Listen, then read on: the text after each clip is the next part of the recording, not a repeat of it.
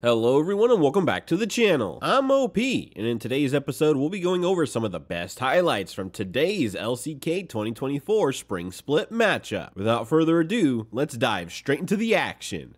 A few extra counter picks out of the draft and things like that, but you really can abuse it, and that is precisely what's happening here. We're just diving. There's the bailout, and it is not quite going to work. Thankfully, though, FaZe doesn't pick up the turret aggro, and it's support for AD carry, and so therefore... And there's so little counterplay, because Lehens, it's very targeted. Lehens takes the aggro because he doesn't care if he dies. FaZe is still in the lane. They start targeting Henna because they want the AD carry to go down, and then Lehens just tanks so many hits. The timing is perfect as well. I mean, he has got a wave to pick up, but what happened? He was just zoned away from the wave forever, I think is basically what happened. As Willa's making his way in.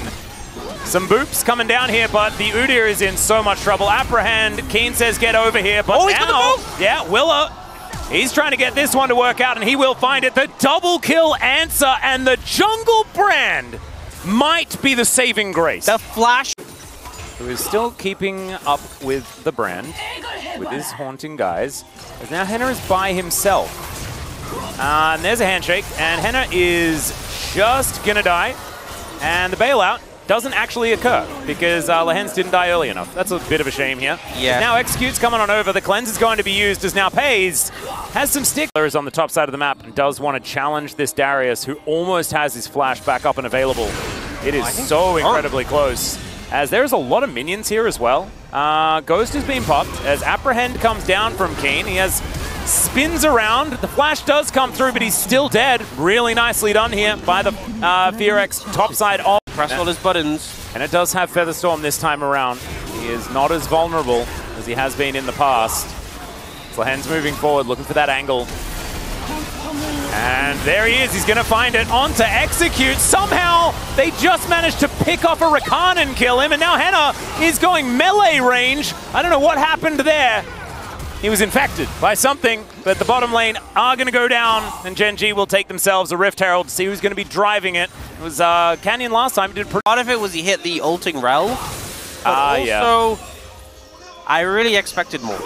I guess he's not as fed as maybe we were led to believe. Well, Execute looking to go aggressive as Lehens just going to flash out of the way. I love it though. Love the idea, the gusto. The turret is going to fall down, but now Canyon could be in trouble. Willa just trying to wait for some cooldowns, but now FaZe, he's stacking up the sticks, and they are really starting to hurt. Somehow, Canyon and Lehens will be able to wander their way out because FaZe is just too scary. Yeah, he is doing so much damage. From Execute. Out of the way of the Emperor's Divide. Not sure about all of these engages onto Rakans. As now Close is going to go onto Chovy here. Magnus Storm to pull him away. But he does have to snap back, and somehow Chovy's surviving. Oh, thank goodness Brand has some dot damage, so they are able to take down the Pigeon. FearX, can they get anything else, though, is the question, because FaZe is still absolutely huge.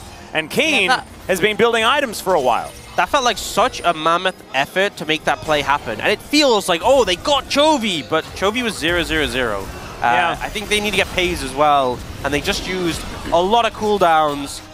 And now FaZe is moving up. Canyon wants to kill Closer here. There's a hostile takeover. It is going to land onto Willa. That means that he's not pressing buttons then, as the Featherstorm is going to come down. The bailout comes through, and Henna is still going to die. So FaZe, he's able to go back home. Chovy is still going to build it. This must be the most popular one.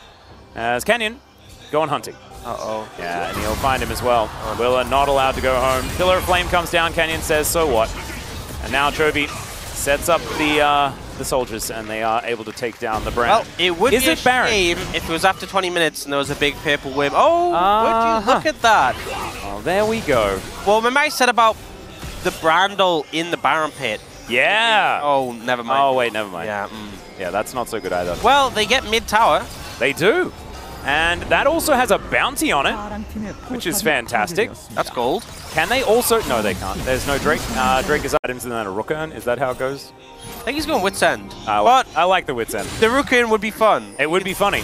As, all right, Keen is going to find a whole lot of bad guys and likely die. Does manage to get a lot of damage down beforehand, though, as now Henna at 300 health is in trouble, and Willa he's really dead. So that is going to be the first one for FaZe. FaZe is coming. Yeah, and Lehens is too. He's actually looking pretty scary on this Renata as Henna with some alcove gaming, and immediately he is going to get executed. Canyon moving in, looking for closer or any stragglers that could be in the area. And Chovy is just killing Taran. That is going to lead them almost perfectly into the Drake as well. Only a 30-second window. As, all right, FaZe throws in Lehens to look for that knock-up. Execute gets over the wall, and Magnus Storm is just going to be used clear. He's trying to run around and be Udyr, but unfortunately he's just dead. Just unable to do anything at all, and the difference between this Udyr and some of the ones that we've seen today, oh, it's very large. Yeah, Chovy just going to sweep them up. There goes the Brand, there goes the Xayah. No more damage is left, except for Closer, who is out of there as best he can. And Gen.G, I don't think they'll need a soul from their Baron buff. They'll take down these Nexus turrets, and Gen.G will remain undefeated here in the LCK and remain in first place. In typical Gen.G fashion, if the first game is close, the second definitely isn't, making it look like the best chance that FearX had was dealing with Chovy. These were some of the best highlights from today's LCK 2024 Spring Split matchup. Which moment was your favorite? Let me know in the comment section below. This is OP, and I'll see you tomorrow. Take care.